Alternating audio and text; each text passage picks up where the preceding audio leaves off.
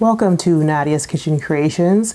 This week I'm making Elizabeth's Lasagna Rollups. They are my sister's roll-ups and she's been making them for many years now. This is a twist on the traditional meat lasagna. It is a vegetarian dish containing dairy products. I just love this recipe because it's really simple and you can modify it to what you have in your fridge or your freezer when it comes to the vegetables that you put in it. This is a great recipe. You can bake it right away or you can prepare it, put it in the freezer and bake it from frozen at another time, and they turn out just as good.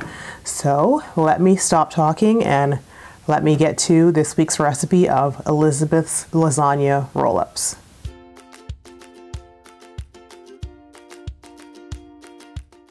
You'll need 10 to 12 noodles cooked al dente, drained, rinsed, and set aside.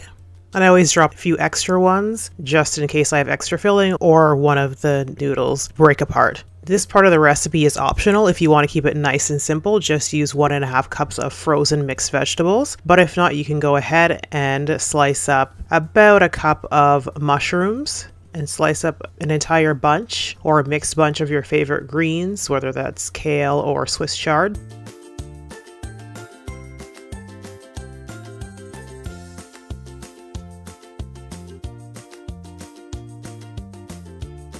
Pop that in a pan on medium heat and saute the mushrooms and the greens together until they're wilted down. About 5 to 7 minutes should do it. You can add a pinch of salt and a pinch of herbs.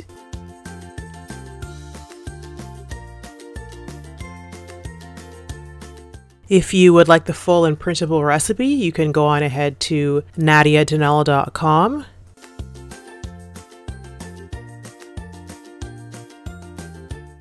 So once the greens are cooled down in a bowl, you want to go ahead and add, I have about half of a cup of frozen peas. It doesn't really how much you have, it just makes sure that you have approximately in the end 1.5 cups of vegetables. So in that bowl, I went ahead and put my cooled sauteed vegetables. I have about half a cup of peas, 1 teaspoon of mixed herbs. You can use any kind that you like, some salt and pepper to your taste, and 1 full container of cottage cheese. Half a cup of Parmesan cheese, add those herbs in, black pepper to your taste or white pepper. Give that a good mix.